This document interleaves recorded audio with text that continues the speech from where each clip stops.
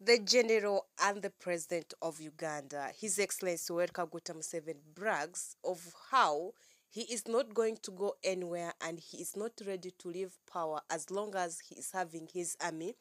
And the only thing that is going to stop him from the power shall only be the gun. Hello, welcome, and thanks for taking your time joining us live on Projan Media TV. That brings the latest news and the latest updates in the country and across the world.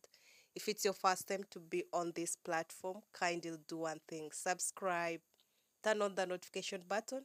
All these updates will come to you in time. Let's take more look into some of these details.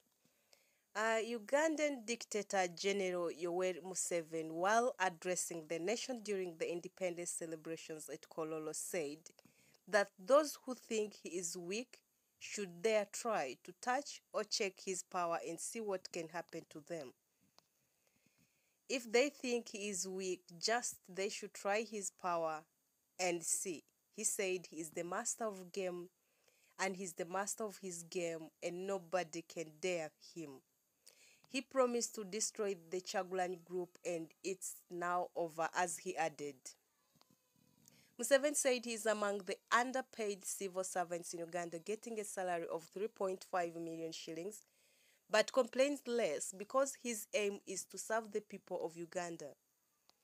Museveni says that even when he gets little salary, no one can challenge his authority because everyone knows who is the president of this country and all know what he is capable of.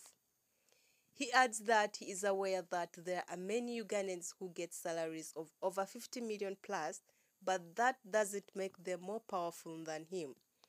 He is the president of Uganda even when he earns little money, as he stated. General Museveni also used the opportunity to tell arts teachers that there is no salary increment for them, just with the NRA General adding that a country rides on science with arts just being marginal. So therefore they shouldn't get excited of seeing salary increment, because there are other things to fight before increasing their salaries. But now the country is under lockdown, the country is facing pandemic problems. So instead of fighting COVID-19 first, than to take and risk the life of students to die in the hands of COVID-19, it's better to solve the problem first and find a solution to others later.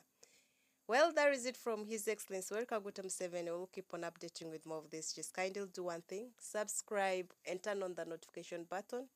All these updates will come to you in time. Once again, thanks for watching Projan Media TV.